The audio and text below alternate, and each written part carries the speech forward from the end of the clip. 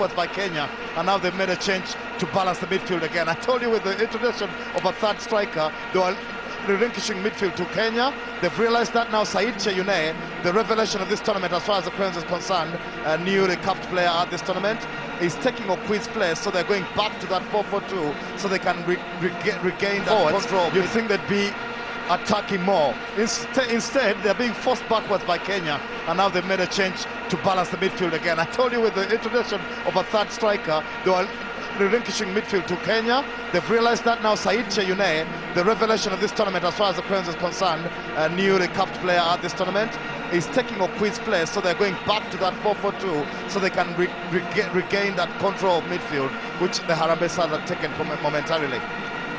Oh, it's almost like Bobby Williamson texted you that. Regain that control of midfield, which the Harambee Stars have taken momentarily.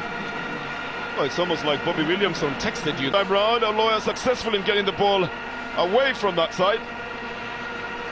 Mud with the goalkeeper already off his line, but that's a story for another time. It's the Cranes trying to get through there at a foul occasioned by a Thoug.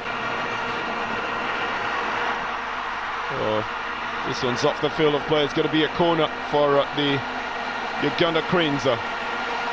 Jumra Abdallah is doing well on that side, but he needs support as well. He had already cut off Kyeyune out of it totally.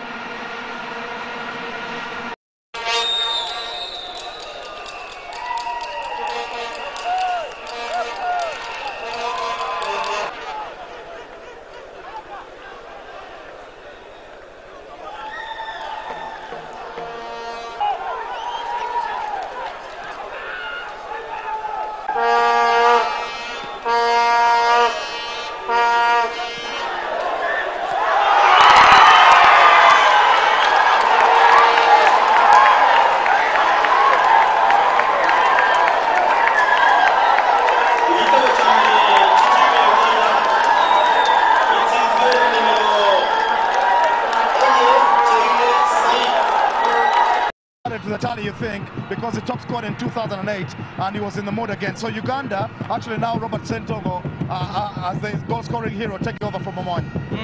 Equalizer, they have been pushing the issue in the second half. Uganda, despite bringing a third forward on and then changing to bring fresh legs on in midfield with Saidi Kyeyune, really took a back seat there, and the Kenyans were going forward. Eventually they... This one's off the field of play. It's going to be a corner for the Uganda Cranes.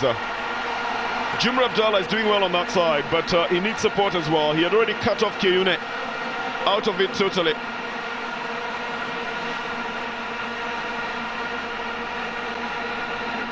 I think it's going to be a very cautious as well in the mud with the goalkeeper already off his line, but that's a story for another time. It's the Cranes trying to get through there at a foul occasioned by a Thoug, and the man called Humphrey Mieno had occasioned on Saidi Kyeyune. It's going to be a free kick for the Crane side, and with that move, a little more vuvuzela sound has joined the air, probably coming from this group of fans here who are in a celebration mood, and they have been right since the time they came onto the field of play. Well, you can always separate the regulars from the ones who come occasionally. Joaquin Zatido has been yellow carded in this one for that tackle. 3 men organizing how to take it. 4 more just waiting on the line to see whether or not they will go for a rebound. A little bit of reorganization there. And a hot shot that gets onto the wall. He's going to be intimidated, and the reason they brought him in was because they think he's a good goalkeeper. Oh, here's a strike now for URA. Passenger comfortable with the save, and well, nice to see both goals this game as well as we approach the opening 10. Very hard shot. Now URA looking now. Now chance for URA. They seem to be losing possession easily, and for a home team, I expected them to have more composure and instead of going forward. So you must credit Munabalan for the way he's contained. Maybe a chance coming up on the other side. The keeper is in loads of trouble here. It could have been punished, maybe should have been punished. And the all-important second goal goes a begging for URA. And an early goal for them could make a world of difference in the second half. Watch the keeper.